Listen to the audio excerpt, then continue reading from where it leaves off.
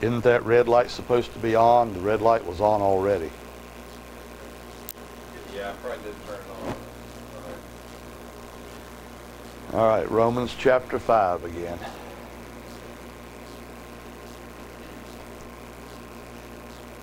Romans chapter 5. Paul has stated in verse 19, "For as by one man's disobedience many were made sinners, so by the obedience of one shall many be made righteous." As I begin to check what Paul actually wrote, he says, "the many." For as by one man's disobedience, the many were made sinners, so by the obedience of one shall the many be made righteous. Same number. It's the number of representation. All men were made sinners in Adam, but that's not what Paul's talking about in verse 19. Exactly. He's talking about the many who were made sinners. That same many shall be made righteous by Jesus Christ. But then he says these words in verse 20, "Moreover, the law entered that the offense might abound. But where sin abounded, grace did much more abound." Amen. As I read this and began to prepare for it, it struck me of the importance of words. Sir. When you read this verse, "Moreover, the law entered that the offense might abound. But where sin abounded, grace did much more abound." And I am sure that you, being much like me, when you think of words, you think of law, grace, abound. Important words, right? Important words. No doubt. These words stand out in the text. They're meant to stand out. But oftentimes, if you're like me, I pass over other things, other words, and really don't see the significance of them. Because he says, "Moreover, the law entered that the offense might abound." But where? You see that? Yeah. W-H-E-R-E. But where? But where? That is vital. Sir. But where sin abounded, grace, and notice the next one, little did. You read a did, you go right by it, right? But where sin abounded, grace did. Not shall. That's right. Yeah. Grace did. Yeah. Now, you're probably brighter than I when it comes to this. You know that did means something that's in the past, right? So read it again. "Moreover, the law entered that the offense might abound. But where sin abounded, grace did much more abound." Let's hear the law in this matter. Hear about hearing the law. And listen to what Paul said, even in this same epistle, Romans chapter 2. He says in verse 11 of that chapter, "For there is no respect of persons with God." What you are in this world and who you are in this world does not matter to God. Exactly. Years ago, I was taught this means that God cannot show favor to one without intending favor to another. That's not what this is talking about. Right. How much we are lied to by false Christianity. "For there is no respect of persons with God. For as many as have sinned without law shall also perish without law. And as many as have sinned in the law shall be judged by the law." For, now here it is, hear about hearing the law. Yeah. "For not the hearers of the law are just before God, but the doers of the law shall be justified." It doesn't matter how much you hear it. That's Right. If justification is sought by the law, you got to do it. You got to do it. That's what the Word says about the hearing of the law. Countless thousands think because they put the law up on a wall or in some plaque that they're honoring God's law. It has nothing to do with honoring God's law. To honor God's law, you got to do it. It's not the hearers of the law only, but the doers of the law. Hear the magnitude of the law. Paul gives us the magnitude of the law in another epistle. In Galatians, he says these words, Galatians chapter 3. Listen to what he says in verse 10. For as many as are of the works of the law are under the curse. Now these two passages are not contradictory. One is simply taking the law to its true magnitude. It's not the hearers of the law only that are just before God. It's the doers of the law. But now Paul clearly makes it, he makes it clear, if you're going to do the law, you got to do it perfectly. Exactly. For as many as are of the works of the law are under the curse. For it is written, cursed is everyone that continueth not in all things which were written in the book of the law to do them. We as human beings like to pick and choose what parts of the law we like. Something to us that seems vague and antiquated, that really don't matter. What about the abolishing of debts ever so many years? What about the releasing of all captives ever so many years? What about all these things? It all matters. Cursed is everyone that continueth not in all things which were written in the book of the law. To what? He hasn't forsaken that. To do them. That's what it said. Amen. Do them. And here's number 3. Hear the voice of the law. Same epistle as we're in this morning. Romans chapter 3. Hear the voice of the law. Verse 19 of Romans 3. Now we know that what things soever the law saith. Hear the voice? Here it is. It saith to them who are under the law, that every mouth may be stopped, and all the world may become guilty before God. Therefore, by the deeds of the law there shall be no flesh justified in his sight, for by the law is the knowledge of sin. So then, Paul has written here that the law entered that the offense might abound. Isn't that what he says? Now I ask, in spite of hearing about hearing the law, men hear the law and yet continue to tout their doing. When it says it's not the hearers of the law, but the doers, and they say, well, I've done. You remember the rich young ruler. All these things have I done from my youth up. One, he was a liar. He was a liar. He hadn't done all these things. No one has. There's not a just man upon the face of the earth that doeth good and sinneth not. Amen. Hear the magnitude of the law again. Cursed is everyone that continueth not in all things. Do you still tout your doing when you hear that? Some men do. Don't they? You can quote that verse to them. They still tout their doing. Well, I give it my best shot. The law doesn't demand your best shot. The law demands perfection. Amen. Perfection.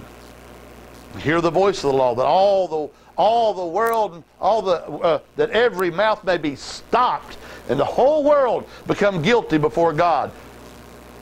Yet some still tout their doing. Right?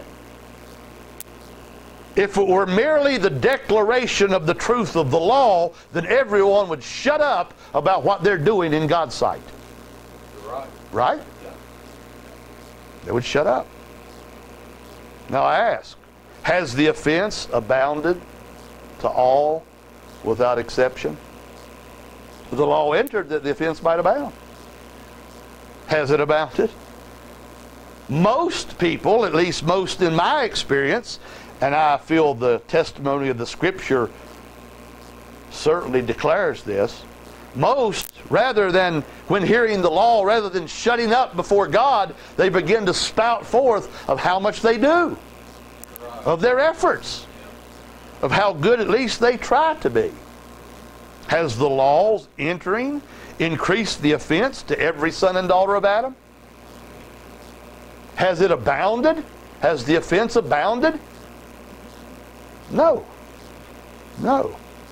Religion doesn't want to deal with these things. They want to read over, hit the high points like grace, abound, law, and simply pass through it. And then give men something to do under grace, which is nothing more than legalism. And give something, a man or a woman something to do under grace, or something to do to get God's grace, and they just pass right on through it.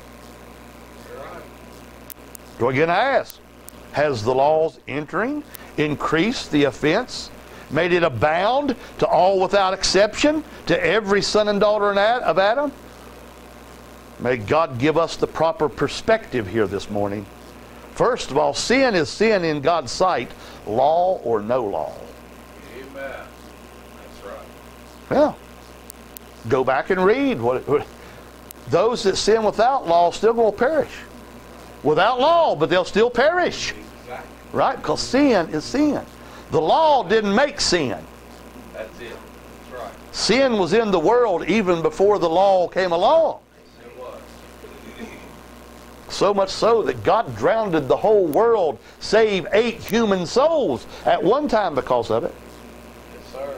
And sin abounded even in the plains, where the cities of Sodom and Gomorrah were, where God rained fire down from heaven. There was no law then, but God wiped those people out, didn't He? Sin is sin in God's sight, law or no law. I mean, look at it. Verse 13 of our chapter. For until the law, sin was in the world, but sin is not imputed where there is no law. Nevertheless, death reigned. Amen. May it be we get the proper perspective. What is Paul talking about here? What he's talking about is the law entered. Exactly. Now it's the same word entered used throughout the Scripture where it means simply to come into. But Paul here not talking about the giving of the law at Sinai. He's not talking about the giving of the law at Sinai. He says the law entered that the offense might abound. It means the law entered. It's the word to supervene additionally. That's over and above, and to do so stealthily. Unawares. As a matter of fact, there are 2 other places that this word, most of the places you read the word enter, there's a regular Greek word for it. It's a part of this word, but this word has more to it than that. It simply means to come into being, to enter, or to come into, to be brought into. But here's the word. Let's read the other 2 passages, and maybe you'll get a little idea of what I'm talking about. Look at Galatians chapter 2, verse 4. And that because of false brethren, unawares brought in, who came in privily, secretly, stealthily. Yeah. Do you see it? In other words, this was something that wasn't manifestly visible. Yeah. You see? That's the word, privily. To spy out our liberty, which we have in Christ Jesus, that they might bring us into bondage. It's not something that's evident to everyone. It's secret. It's under the covers. Here's another one. Turn to Jude. Jude in verse 4. For there are certain men crept in unawares. There's the same word. Crept in unawares. Now, granted, those are 2 negative uses of the word. Are they not? Paul uses it here, though, as a positive use of the law. Moreover, the law entered. Do you see it? It supervened over and above, but it comes in stealthily. What is he talking about here? The law entered that the offense might abound. Now listen, I'm going to say it right out. I have said before that God does a law work in a man's heart. That's not so. Because the law entered that the offense might abound. But where sin abounded, grace did. Amen. Did. Even before the law entered. And the law cannot even enter until grace has already abounded. You see it? For where sin abounded, grace did much. Not when God teaches you the law. If it were that, if it's a law work, then why ain't we preaching the law? Why don't we preach the law if it's about a law work? Because it ain't about a law work. It's about grace work. Amen. We don't like to hear when we've been wrong. Well, I believe I've heard that all my life. Then you heard wrong.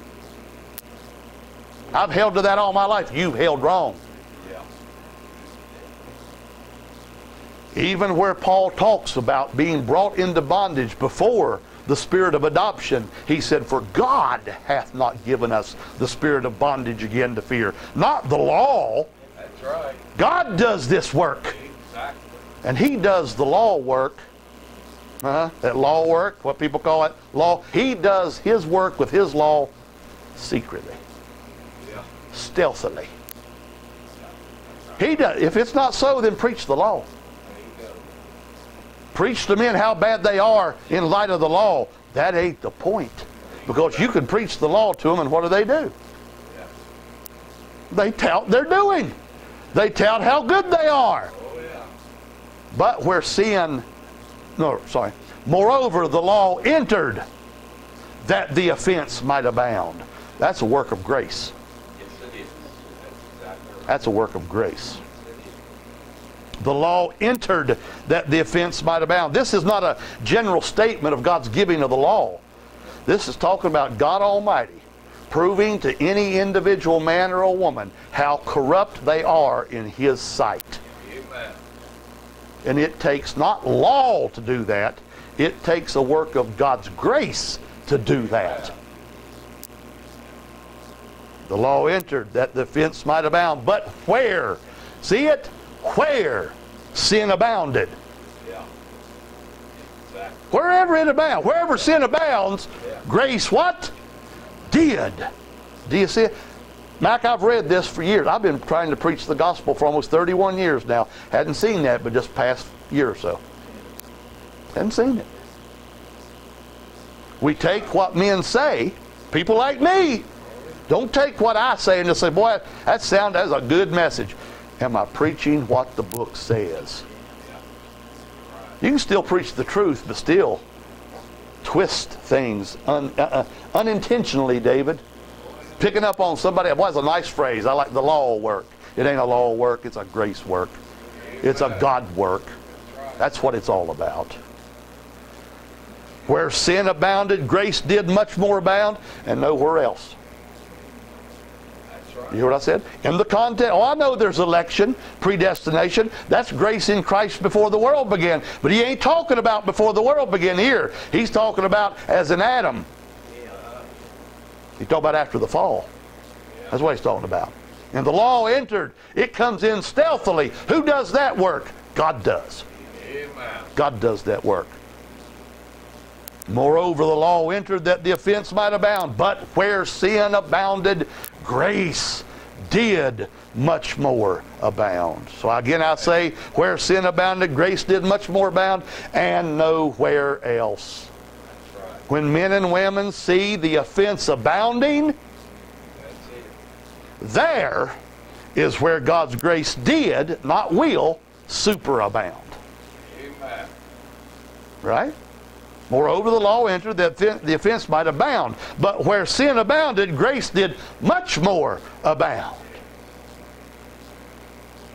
I tell you what, this book, this chapter, there has been so many false words and doctrines given, and they claim it's right here in this book. But if they simply seen what Paul says, wipe out everything you think you know, and what does Paul say? Because he was moved by the Spirit of God to write exactly what God meant. Amen.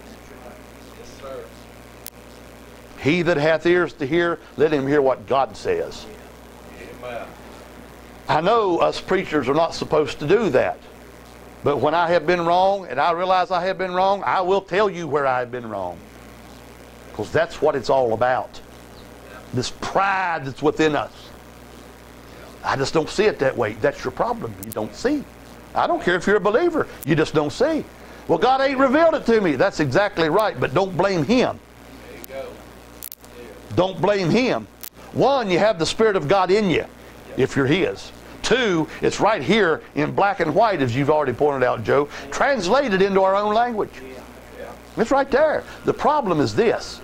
We still like to fight against God. There's that flesh in there that's fighting against God no matter what. That's what it's about. But where, I love this, but where sin abounded, grace did. Past tense. The law will never enter, so the offense might abound where grace ain't already first, much more abounded. Do you see what he's saying there now? This is not, well, God gave the law, and now since we see the law, we see how bad we are, and then God gives us grace. That's not what he's talking about. That's saying this, if you see how corrupt you are, whether you understand it, be it through the law or not, okay, if you do, that's not a work of the law on you, that's the work of God's grace in you.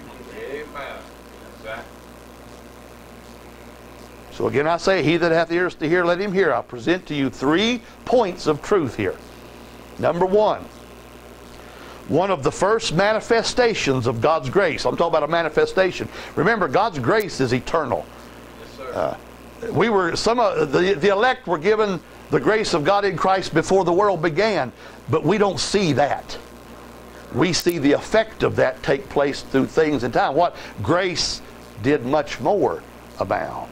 One of the first manifestations of God's grace in a soul is that soul abounding sin is known, felt, and acknowledged. I am corrupt before God. If there's no abounding sin, there is no reigning grace. You see what he's saying now? Where there's no abounding sin, there's no reigning grace. And we don't preach law so that sin might abound. Yeah, you're right. The law entered. It comes in stealthily. That's God's work. Yeah. Why? Because where sin abounded, grace did much more abound. Here Paul, the Apostle Paul himself, when he was writing this book, inspired of the Spirit of God, and he records these words as we have it in chapter 7, verse 24, "O wretched man that I am." Amen. Why? Because he said when the commandment came. Yeah. When it came. Now when did it come? Well, it originally come back on Sinai, but that ain't what he's talking about. He was born and raised with the law. And then bragged about what he did for God, didn't he? Yes, sir. But he said, but when the commandment came, Yeah. sin revived, and I did what? I died. Amen. And the commandment I thought was in the life, this is what he's saying, I found to be unto what? It's death. That's right. Death. Yeah. That didn't happen through somebody preaching the law to Paul. No. Here, go back and read even David, the sweet psalmist of Israel. In sin did my mother conceive me. What taught him that? No, more important. Who taught him that? God did. Amen. God did. Against thee and thee only have I sinned and done this evil in thy sight. So again I say, the first point here is the one of the first manifestations of God's grace in a soul is that in that soul abounding sin is acknowledged, it's felt, and it's tasted.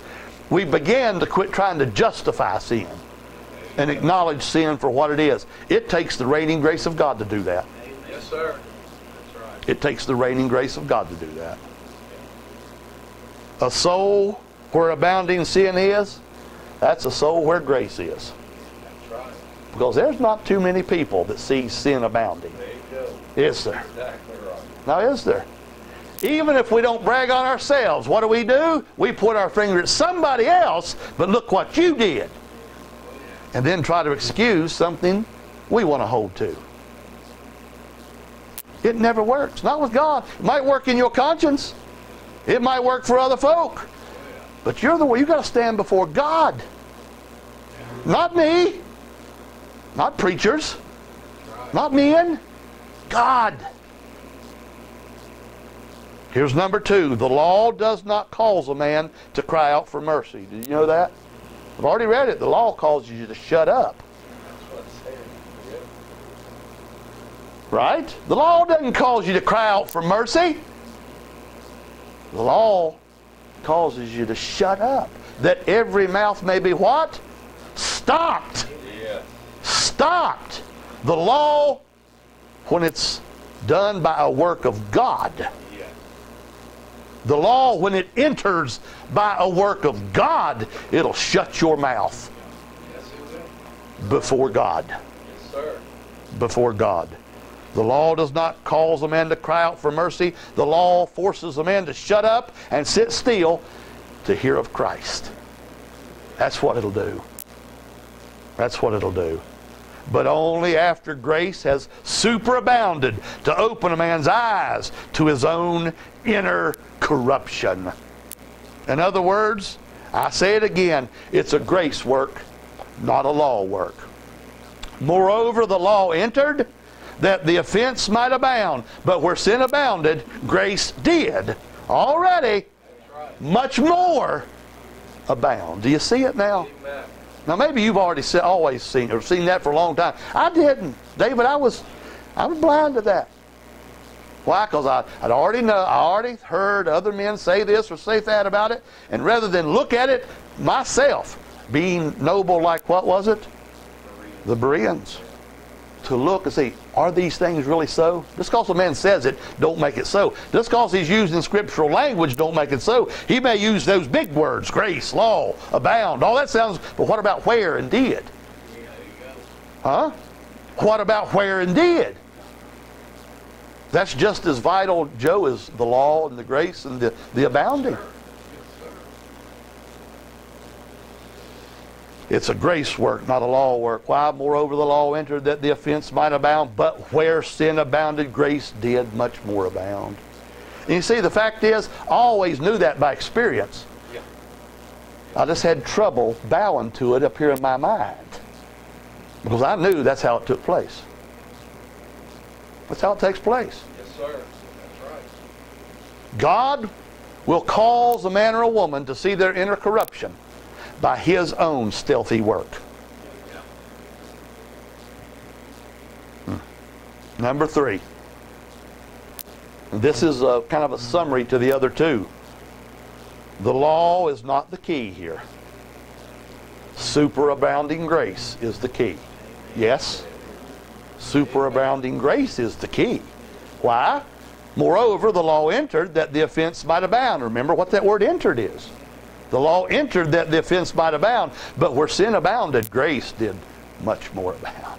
There's the key, superabounding grace. And yet, religion teaches, well, that's why we do the law. That's why we hang the law everywhere. This will show people how bad they are, and then they'll flee to God's grace and then do something to get God's grace. You're just talking about more law works there. Just because you're using Bible words don't mean you're teaching the truth of God. Exactly right. I think it was W.E. Best said almost all error and heresy has just enough truth to make it palatable to the natural man. Just a few good Bible words in there. Right. The law is not the key. Superabounding grace is the key. This is why we preach Christ, not law. Exactly. Right? Yes, sir. That's why we preach Christ and not the law. If it were not that way, then we ought to be preaching the law. You're right. Yeah. But we're not. This is why we preach the gospel and not enact law. I mean, the natural mind says, well, what better way to show people how bad they are by setting up rules, and then when they break them, they'll see how bad they are. No, we're so depraved, we'll lie about the very rules. You're right. We'll twist them and distort them to fit our own self. We'll justify ourselves based upon somebody else that did something maybe just a little bit worse.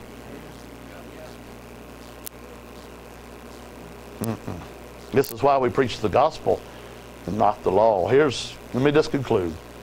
4 brief statements and a couple little words about them.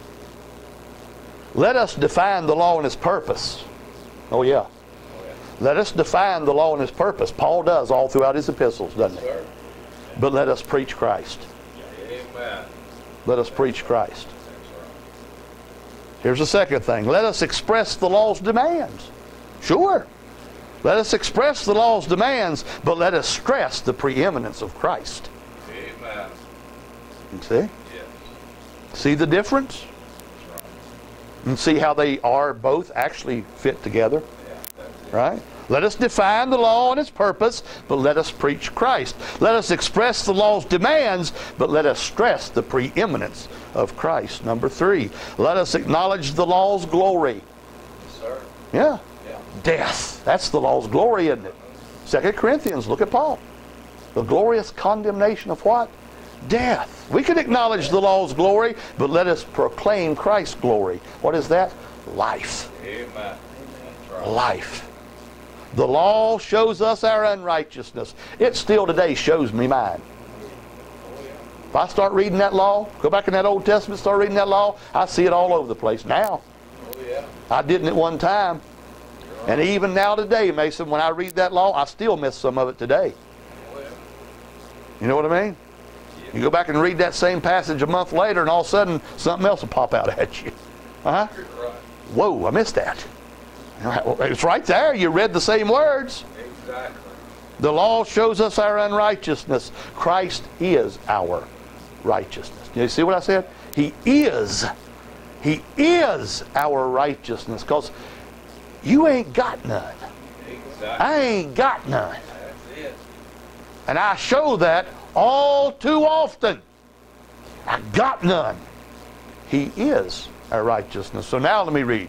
Moreover, the law entered. Get it now? It entered. That's right. Huh? That the offense might abound. But where sin abounded, why is that so? Because grace did much more abound. That's what he's talking about. Yes, sir. That as sin hath reigned unto death, even so might grace reign through righteousness unto eternal what? Life. How?